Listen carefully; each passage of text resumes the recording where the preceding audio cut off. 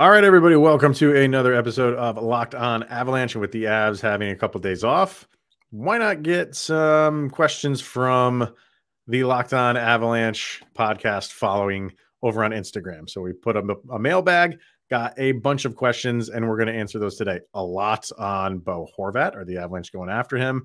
A lot on just trades in general, injuries, and a lot of concern if the Avalanche are even going to make the playoffs. I only can assume you didn't listen to yesterday's episode because we should have put your mind at ease. But if you didn't, please go back and listen to that one after you listen to this new episode of Locked On Avalanche coming at you right now. You're Locked On Avalanche, your daily podcast on the Colorado Avalanche. Part of the Locked On Podcast Network, your team every day.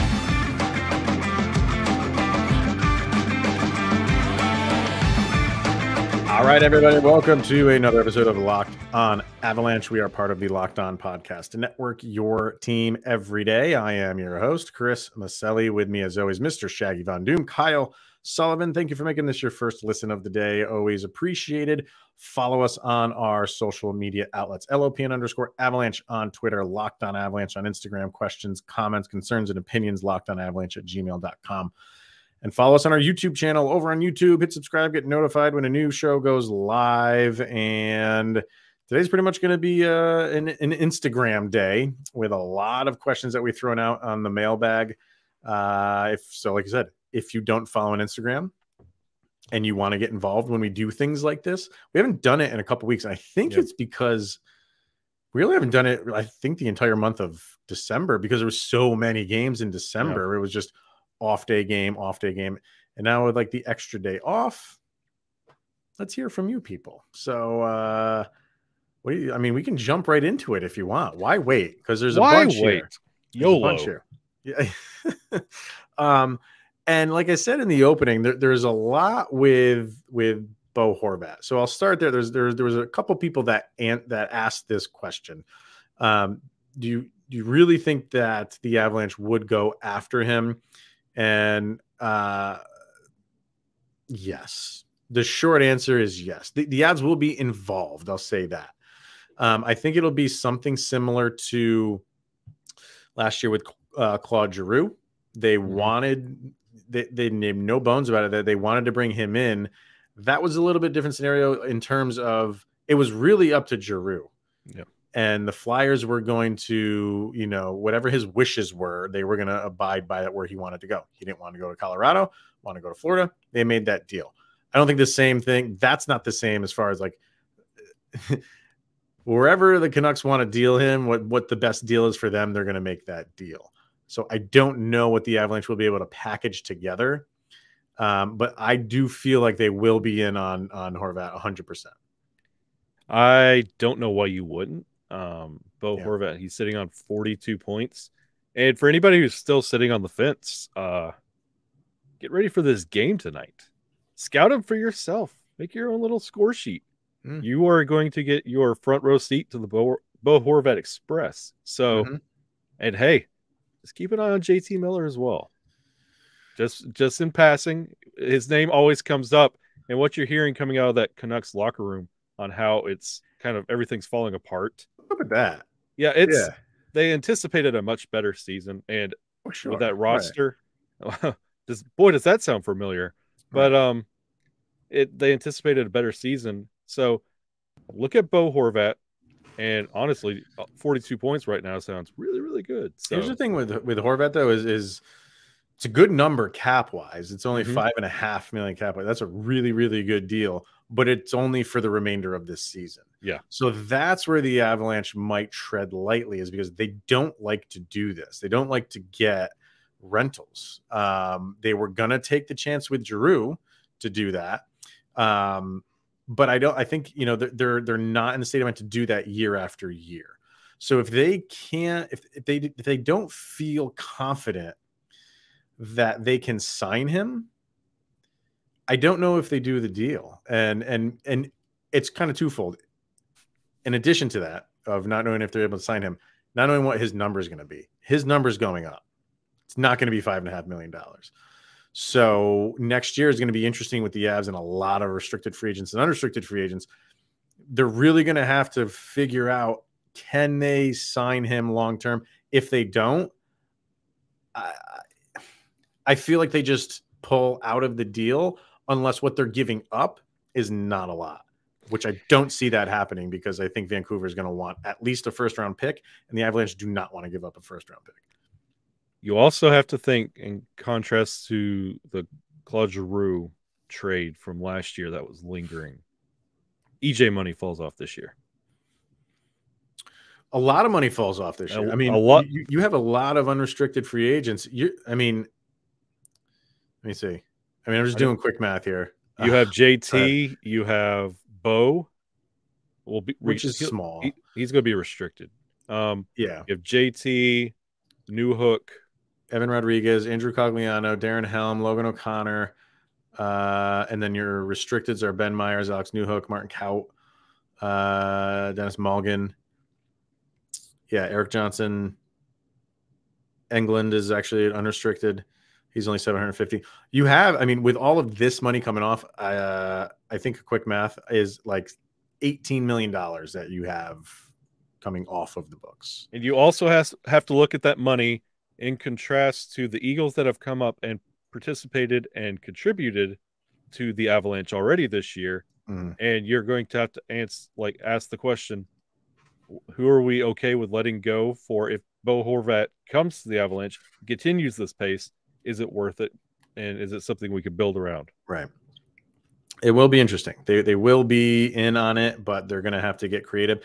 And that's not exclusive to the Avalanche. So many teams are going to have to get creative because so many teams are in the same situation the Avalanche are in, where just cap money is kind of at a premium. So what do you do?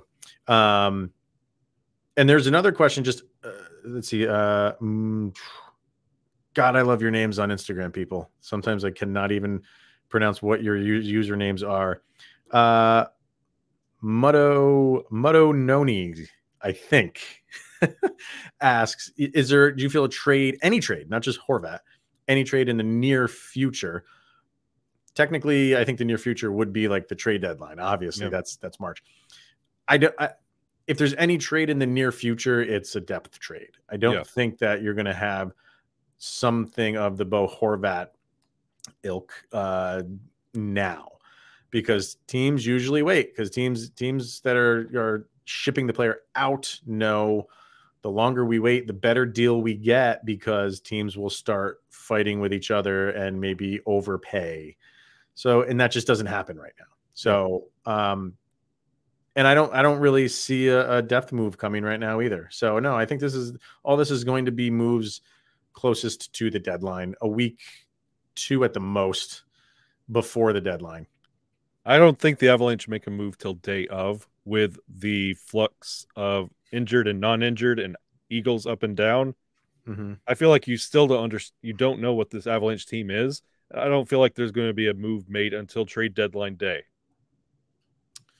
Yeah, that's when you'll get the most. But will you get one of those like just random, hey, there's a 1-for-1? We're already comfortable with our Eagles. Yeah, like the Nico Sturm for Tyson Jost deal, like that doesn't really move the needle all that much. Like, will you get that? There's always a possibility of that. But we already tried Chychrun 2 or 3 times. Funny you mentioned Jacob Chychrun, because we did have a question on him. Let me bring it up so I can give that person the credit. MH Riz 68 just asked Jacob Chychrun trade. I'm honestly shocked that the Avalanche are not more involved. You're shaking your head no. Dude, I would jump on this in a heartbeat for multiple reasons. His cap number is fantastic, and you get him for 2 more years after this season's over. That's term. In today's day and age of hockey, that is term. And you got him for 2 more years at like 4. I think I don't have cap friendly up in front of me. He's 4.5 or 4.6. That's a steal. That is one of the best contracts in hockey, minus Devon Taves' contract. So I would do it in a second. And I'm really surprised you're not hearing more about the Avalanche being in on it. So that I don't hear it. I don't hear that they are. And it's kind of surprising. Maybe because they just feel like they're really good on defense in terms of, I mean, they are good on defense in terms of their roster and just who they have and players that they have, that they don't feel like they need to go after another top end defenseman. But I just feel like when you have somebody like him available at that cap number, you jump on that. Now, he's not my number one target name. Mm-hmm. If it's one of those that, let's say the Avalanche lose out on the Bo Horvat thing and he goes to Florida, because that's kind of what happened last year. Mm-hmm. Like, I see Chychrun being the good second or third option, but you get this whole, you haven't seen a healthy defense yet for the Avalanche. So I'd like to see what they look like healthy. And again, this is going to be a trade deadline move, but right. The problem right now is you need the Avalanche to score. And I feel like that's what you need, number one. Mm-hmm. Yeah, no, I agree. It's not like the one and only deal that you're going to make. No, it to me, like, do they need him? Not necessarily. Like, if they're a healthy defense from top to bottom, do they need him? No. This would just be one of those where it's like it's a gluttony of riches, and why not? It just all matches up number wise to do it. And maybe you're sacrificing something else. Maybe like you do need scoring. So maybe you don't get to make another trade to bring in some scoring if you're bringing in another defenseman. And I was shouting from the rooftops to kind of go after Chychrun last year when they were healthy. I just think he's that good, and it's just that everything just adds up. So do I think it's going to happen? No. And it surprises me a little bit that the Avalanche don't want to get in on that for some reason. And it's one of those, we have a little bit of time between now and the trade deadline. Everybody comes back and this team starts clicking again and starts scoring 5, 6, 7 goals a game. Then that problem's solved. And then you start looking at the defense and you're like, maybe. And then that it gets a little bit more lucrative closer to the trade deadline. I mean, if we're going to make a deal with Arizona, you know who I want. You want the Ghost Bear. Yes. I mean, that just goes without saying. And we'll do one more on trades before we take a quick break. But there was, let's see, Muzzcat73 says, again, sticking with the trade theme, who do you feel is most likely to be traded by the Avs at the trade deadline? And we don't have to get into for who, obviously, but if the Avs, they're going to make a deal, who's on their way out? Could be on their way out. I know I defended him all year, but with that contract and the body of work, Sammy G's got to be number one. Because we just talked about the unrestricted and restricted free agents for the Avalanche. Other than that, you're not getting rid of Lehkonen. You're not getting rid of. God, no. You're not like top six. Yeah, top six is safe. What else are you going to do? EJ is going away. Why would you pick up EJ? Like, but nobody would trade for him. Nobody's taking that contract. Like, who's your next option? It's got to be. It's not. I'm not saying get him out of here right now. He's the most lucrative trade piece sitting on the Avalanche. It's tough because the guys you have locked up long term are not guys you're going to get rid of. You're not getting rid of Mikko Rantanen. You're not getting rid of Nathan McKinnon. You're not getting rid of Nichushkin, Lehkonen, obviously Kale. You have Sam Girard locked up for 4 more years after this one. The Avalanche like Sam Girard, and it's not. I don't feel like he's number one on the list to be traded. But that's not to say, like, if a deal were to come along, would he be available? Sure. I think he would be. If you follow on Instagram and you saw my answer to this person's question, it's half just drumming up discussion, and there's half some like legit reasons to this. I said JT Compher. And the reason I said that is because he's in a contract year. And shocking, he's having the best year of his life in a contract year.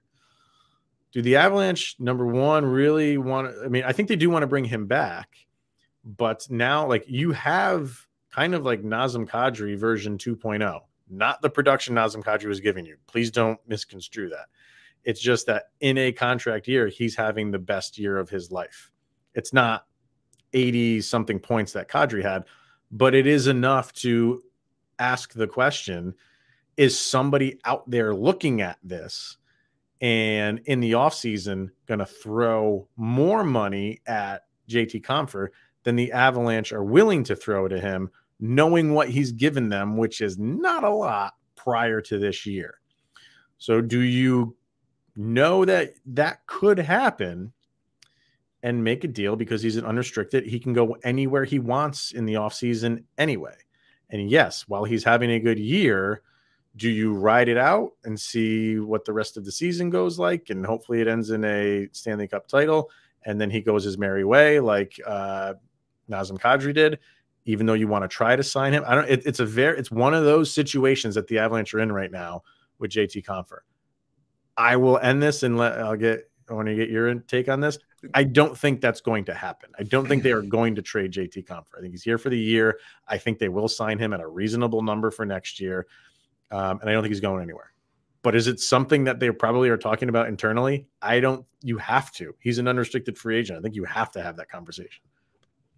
Let's go ahead and take our break now. I want to follow this up at the other end. This is a super tease because everybody think of your favorite member of the Colorado Avalanche. We're about to have a tiny little discussion. On that note, betonline.net. It's your number one source for your sports betting info, stats, news, and analysis. You can get the latest odds and trends for every professional and amateur league out there, from pro football to the college bowl season, which is wrapping up, to basketball, and obviously our beloved NHL. We've got it all at betonline.net, probably even if you think JT Compher is going to get traded, which I'm sure the odds on that are very high. And if you love sports podcasts, you can even find those over at BetOnline as well. We're always the fastest and easiest to get your betting info, so head to the website today or use your mobile device to learn more. That is betonline.net. It's where the game starts. All right, sir. So, you wanted to comment on my, I'm sure, ridiculous offering of JT Compher potentially being trade bait. I'm going to take your ridiculous because it makes sense when you phrase it that way. Mm-hmm. I want to up it one more. Okay. Would you rather have JT Compher, who you know what you're going to get, and what you're getting right now is probably the best you're going to see, then it's going to get down to his average, or would you be interested in a Newhook or a Bo Byram, and you gamble on their future? We have also experimented with Newhook, who was your fourth line center the other night, and Bo Byram, who you can't get more than 30 games out of. Would you like to take this piece and possibly, when it comes to like Bo Horvat, hey, you're going to be blowing up this team. Like even JT Miller doesn't want to be there anymore. Would you like JT Compher, or would you like a potential of a Newhook or a Bo Byram you can build your team around? You would offer up Alex Newhook and Bo Byram right now. If we're going, if we're getting Bo Horvat back. Oh, you're okay. So you're talking specifically for a Horvat trade. Yes. I mean, I wouldn't do both of them. I cannot give up both of my first round picks. And I probably wouldn't do Byram because he's the defenseman. If you want Alex Newhook in a deal to bring in Bo Byram, Bo Horvat, I probably am making that deal. But again, I'd have to know I have a really good chance of signing him. I just don't want to give up. I wouldn't even want to give up Alex Newhook just for half a year of Bo Horvat. And I know that sounds maybe a little bit ridiculous, but I'm kind of trying to think like the Avalanche do, and that's just not what they entertain. It's something to think about, because you brought up the JT Compher. You know what you're getting. Is that a piece you want to plug into your team, or do you want to take a gamble on the future? No, I get it. And so let me ask this question though about JT Compher. If he was having a typical JT Compher like season, would he be the answer? Would he be the number one answer to that question? No. Who would be on the Avs list of who would be who would the Avalanche be trading at, this during this trade season if he was having his typical JT not this good season that he's having? Let's not kid ourselves. He's not having a Gretzky-like season. He's having an improved season. Would he be on that list of players that you would be trading? I don't know what his trade value is. No, I don't care about the trade value. I get that. Even if it was a typical year, it would the Sam Girard thing. You could solve so many problems with that trade. Fine. So, but he would be on your list. No, possibly. JT Compher. I think absolutely he would be, and I think people would be saying like, yes, JT Compher. He's had more than enough chances. Let's get something for him, especially that he's an unrestricted free agent. We're not going to sign him in the offseason. He hasn't shown us anything. Let's move on from him. You are trading him at this trade deadline. Now that he's had half a year where he's shown you that he's capable of playing better than he's ever played in his career, we all want to keep him. And we all want to say like, oh, he's going to be an Avalanche for life. Maybe he will be. And I root for him just like root for any other Avalanche. And I love watching him play. Like I back him so much in the playoffs. I think he rises to the occasion in the playoffs. I'm just saying it is a possibility that they have to look at the totality of what he has done in an Avalanche sweater. And it's been middle of the road. It's just at best. Yeah. At best. So is half a year, is 36 games. I'd say a quarter of a year. It was a slow start too. Yeah. Is that really enough for them to throw all the eggs in the JT Compher basket and throw him an 8-year Val Nichushkin deal? No, that's not going to happen. Just saying something to watch. Again, I don't think it's going to happen, but who knows? Kind of sticking with what you were just talking about. Cam Rizzo asks, do you think that Girard's contract size with Bo Byram and Alex Newhook's contracts for next year, restricted that they are, forces a trade of Sam Girard?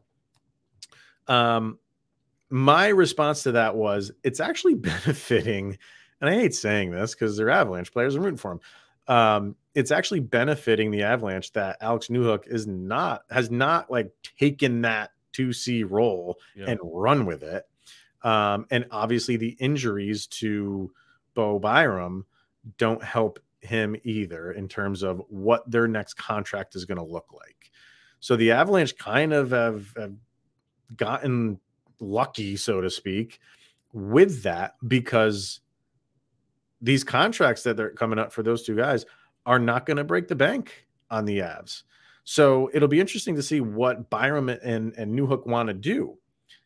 If you ask me, they might want to take a chance on themselves and sign a bridge. If you're the Avalanche and you have faith in them that they can become the players that you really want them to be, you sign them long-term. You sign them for, maybe a Cale Makar 6-year deal at a low number, because if they go to where you want to, you have them locked up for a while at a low number. This will be something interesting to watch. Two things. We have a lot of Instagram followers with a lot of Riz in the names. We do. That's a lot of Rizzes. Frank Rizzo from the Jerky Boys show up. Yeah. There's a lot of Riz in our following. The thing with Newhook is, are you going to get more value now out of, if he's a potential trade piece now, just saying with the future pitch, let's just say this is going to be what you're going to get out of Newhook for the rest of the year. Mm-hmm. Do you want this? I don't think they're going to. If you're talking about a trade, I'm talking does he have more value now, or at the end of the year, if everything is status quo at the end of the year, is this something you want to potentially sign and do this project all over again? Oh yeah. He's 21 years old. You know what I mean? He's 21 years old, and Byram 21? I think Byram just turned 21 too. Yeah, I think Byram is an incomplete. I feel like you can't make a proper assessment on Bo Byram because you don't know. You've seen Byram. Like, you've seen when he's healthy, dude's a game changer, right? It's just remaining healthy that's the problem. Yeah. So, no, I don't think they are not anywhere near throwing in the towel on Alex Newhook because he's 21 years old.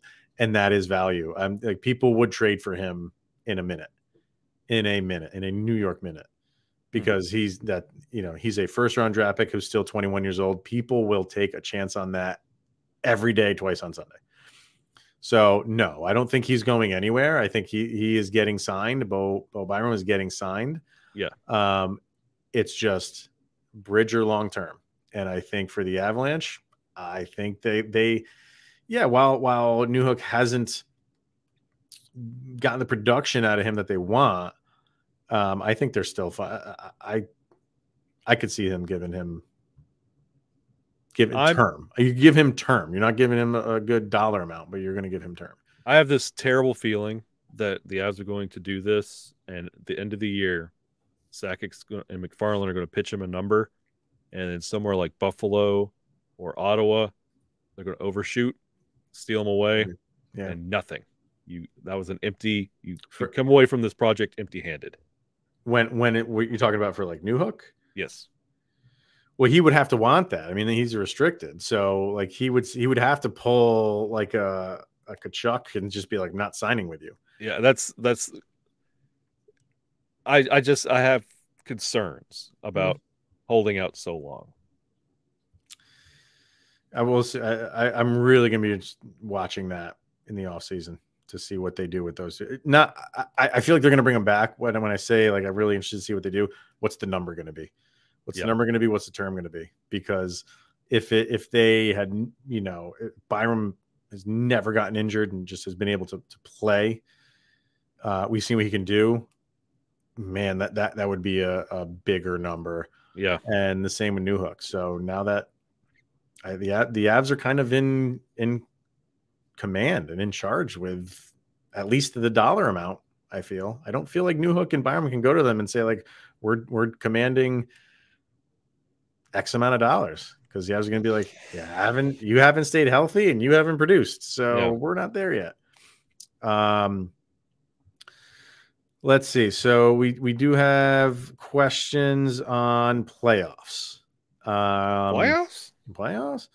Jujube4393 asks, what do you think the likelihood, a percentage or a 1 to 10 ranking, that the Avs don't make the playoffs?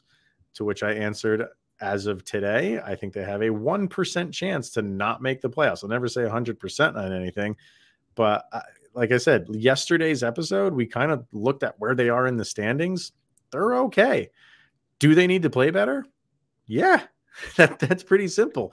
But they are not so far behind as far as a wild card goes. And even in the Central, that we're sitting here on January 4th when we're recording this, like, oh no, the Avs, why don't we go into suck for Bedard category here? Like, no, that's not going to happen.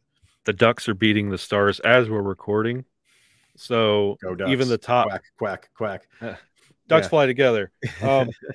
But like we talked about, this is an easy ladder to climb. As long as the Avalanche put things together, start against Vancouver tonight, get back to your winning ways, get back healthy, this team will be fine. Do not worry about missing the playoffs. We haven't even hit the trade deadline yet. Mm-hmm. We could easily start streaking. We're going to the quad. We're going. But you're my boy, Blue. But like, just don't lose hope. Like, we've had worse seasons. We could do this. Hey, we've been down to a game 82 scenario. It might have to be the case this year. Maybe. Don't lose hope already. If we're, what are you going to do if we don't make the playoffs? We're going to all be right back at it the next year. Like, hold on, ride it out. And that kind of answers the question that Brandon France asked, which is, have you dropped the panic button? And I haven't even hovered over it yet, man. Like I'm not there. We have a long, we aren't even halfway in the season yet. So we have a good ways to go. JBP521 says, are the reverse retro jerseys for this year cursed? We'll never know because we're not wearing them anymore, which kind of upsets me. I don't know why, like, you have this big like media push for these things and you wear them 4 times in the regular season. don't understand. Like these should just, if you're going like reverse retro and this is a big deal, just have them replace your third jerseys for the year. And like, we still don't know who the jersey supplier is going to be for next year. This is the swan song, if you will, for Adidas. So yep.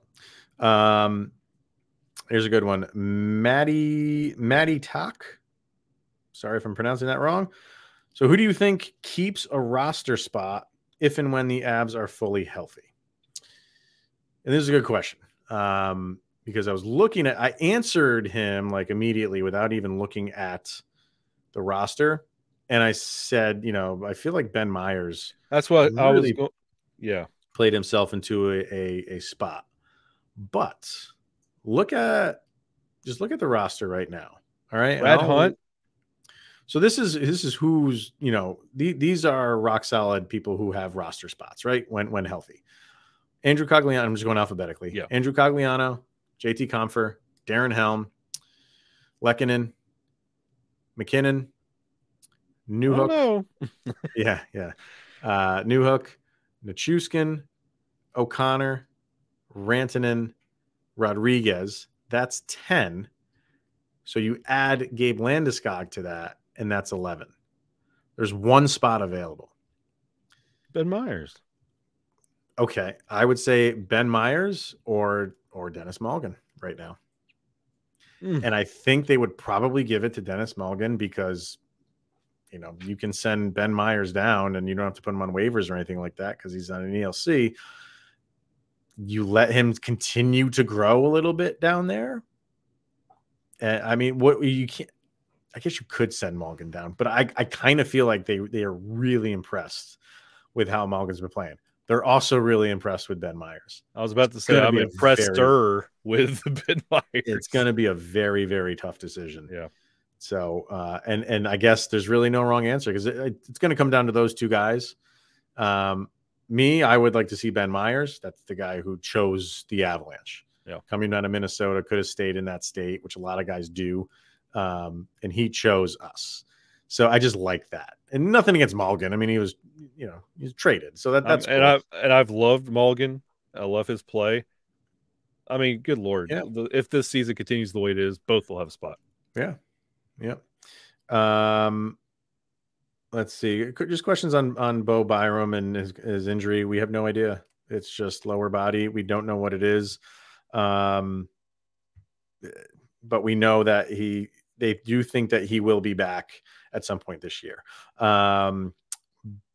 Birdie Arse ask, where would you rank the Avs D in the entire league when healthy? Whoa. Cut and dry. Like they are the best defensive unit from top to bottom. I'd say a top 5 defense if all healthy. I think number one, and I don't know who would really challenge them. That is a solid defensive unit from top to bottom. And I know even with the people who are thinking Sam Girard's not playing well, like he's a great puck mover. He's a good skater. Sure, he's undersized, but and he buys you extra time on offensive zone transition. Sure. Yep. Where was one person wanted to know if they can order their Bo Horvat 53 Avalanche jersey. I said go for it because if he doesn't come here, you got a limited edition jersey on your hands. Who am I to say no? Yeah. What's one Avs player you wish that we got back? So I'm thinking like, for you. I mean, go outside of that. Is there anybody like, and you can go way back too. It doesn't have to be like current, obviously. Ooh. Yep. If we could bring, and they have to be playing currently. No. Like this could be the entire existence of the Colorado Avalanche. There are days that I miss waking up and tracking Jerome McGinley. You know what? I was thinking about him too. Yeah. Yep. And I just, man, he was one guy that you just were rooting for to at least play, play and have the chance to win the cup. Yep. God, you're really hoping that. Yeah. For me, excuse me. I hated the day, and I understand it, but when they traded Adam Deadmarsh. Always a big Adam Deadmarsh fan. He traded him to the Kings for Blake, and that was a good trade. but he was just one of my favorites. Yeah, So, absolutely. And when guys like that get traded, I always like it stings, and I'm like, well, maybe like at the end of his career he just comes back, and it never happened, and he just had concussion issues, and he had to retire. And I miss in his prime Blake Como. Really? Yeah. Yeah. So, yeah, and then a couple more. Favorite beverage? Who's asked this? K Steel 12s. Favorite beverage for watching a game. It's tough now, man. Like, because we do this show, like, I don't want to be intoxicated while because we record right after games are over, so we got to be in tip top shape. So I don't really drink alcohol during the game, so I'm more of a flavored seltzer guy that I if it's a Friday game, because we don't do shows on the weekend usually. If you are asking me like alcohol wise, I'm a Manhattan drinker. I'm a bourbon guy. See, I haven't had an alcoholic beverage in like 3 years. Mm-hmm. And anybody who knows me knows it's energy drinks. Yeah, your energy. I can't drink those things, man. I cannot drink them. I drink an energy drink in the morning and then one at night, and I do Powerade all day long. So yeah, like it's got to be an energy drink, like one of those G Fuel, like Rain, like just like the ones that are for like working out. Yep, those are mine. All right, and finally we'll end with this one. B Chicas ask, did we know each other before the podcast? And for those that don't know, no, we did not. I hosted this show for a solid 2 years solo.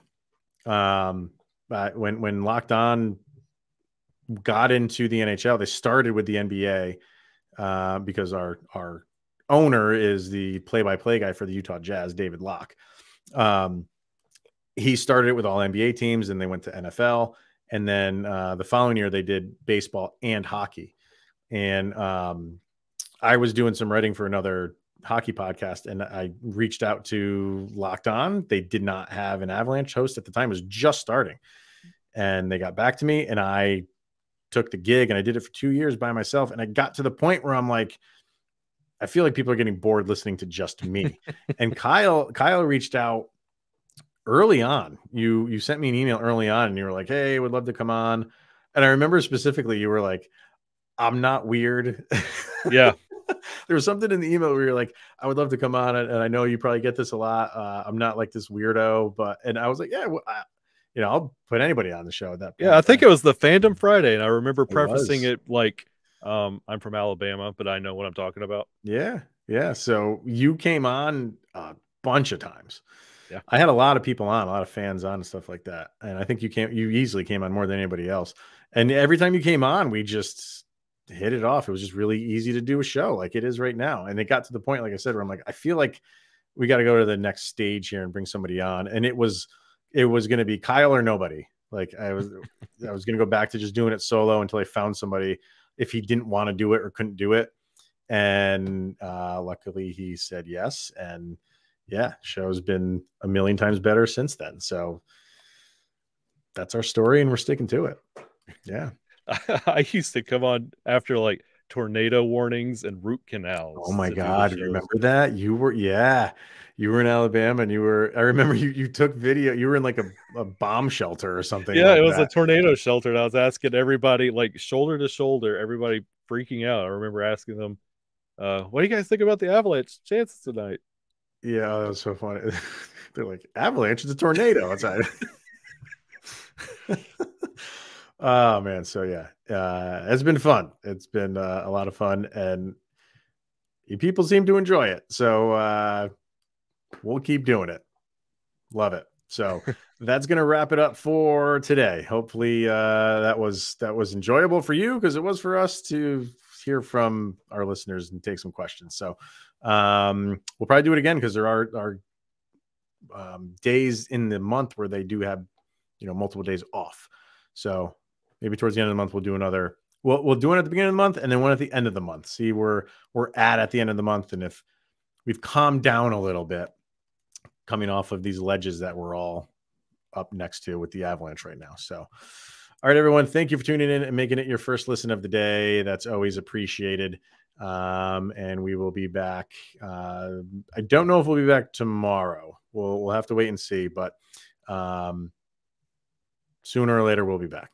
We might just have a 1 day off. Okay, until next time, he is Mr. Shaggy Von Doom, Kyle Sullivan, and I am Chris Maselli. This is the Locked On Avalanche podcast. Thanks for tuning in, everyone. We'll see you guys later.